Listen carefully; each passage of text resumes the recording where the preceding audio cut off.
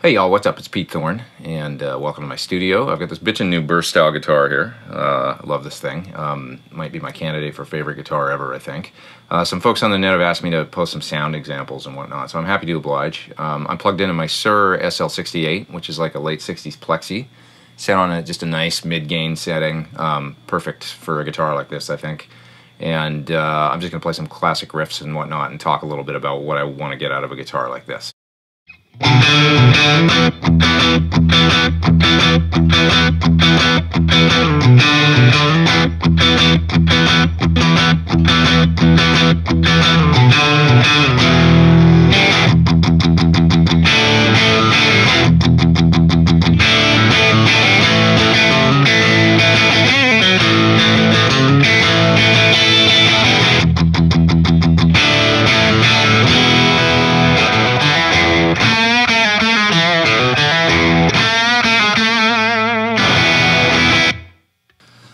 So those tunes were probably recorded on a telly. I'm not actually sure if they were even done on a burst, but they were certainly played live a lot on a burst.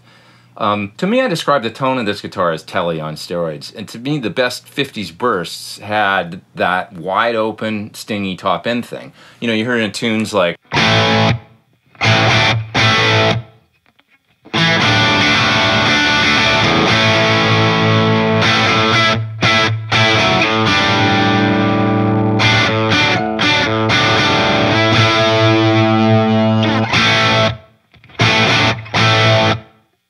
Or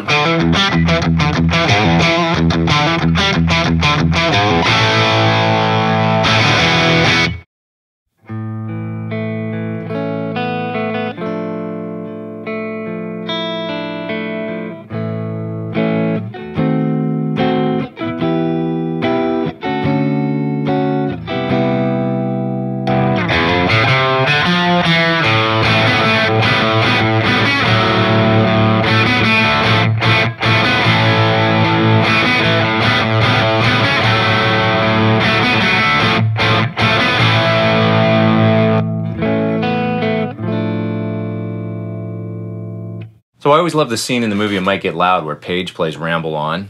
It's such a cool little bit of insight into his playing, and you know, just seeing the camera pan across the guitar in his hands while he's playing. It sounds amazing. He sounds amazing. The guitar sounds amazing. It looks incredible. It's such a cool guitar geek moment. So I always wanted to be able to get that tone out of a guitar like this, like that rolled down neck pickup, almost acoustic clean sound, and then you hit the bridge pickup and it's just brash, wide open distortion.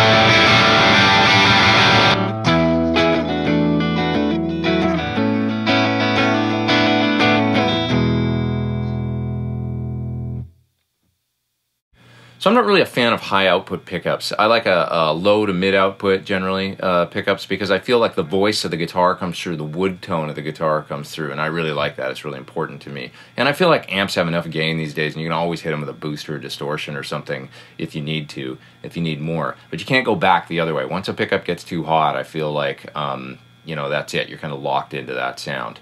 So I really love the pickups and the overall tone of this guitar. The wood tone really comes through. I'm just going to play the same riff on the neck pickup, then in the middle position, then in the bridge.